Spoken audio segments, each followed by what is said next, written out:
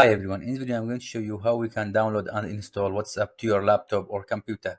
Search for download WhatsApp for PC. WhatsApp free download and install on Windows. Click this one. Download. Yes. Just download it. Click this one. WhatsApp installer. Right click.